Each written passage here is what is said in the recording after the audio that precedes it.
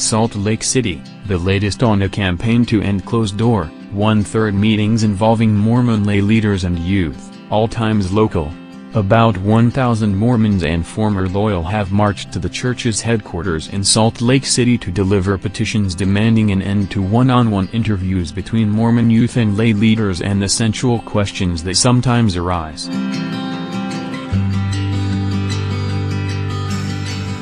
They carried signs saying, "Mormon children, we have your back and no more closed doors," as they protested the meetings that they contend lead to unhealthy shaming of youth.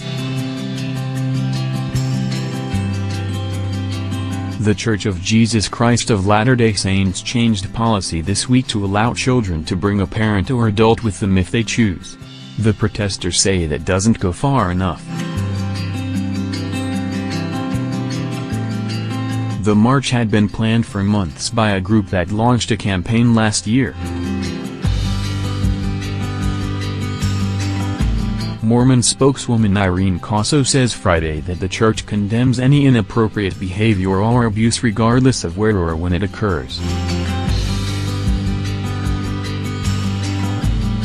A group of people demanding an end to one-on-one interviews between Mormon youth and lay leaders and the sexual questions that sometimes arise during the meetings plan to march to church headquarters Friday to show they're not satisfied despite a rule change this week that allows children to bring parents with them. Group organizer Sam Young, a Mormon father from Houston, says a parent or adult should be required for all meetings. He said sexual questions often become explicit and argues children should only be asked if they are obeying the faith's law of chastity.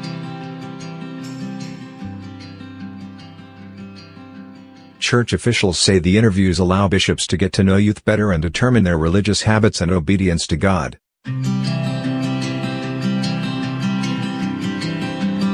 Young is expecting several hundred people at the event that comes one day before a church conference.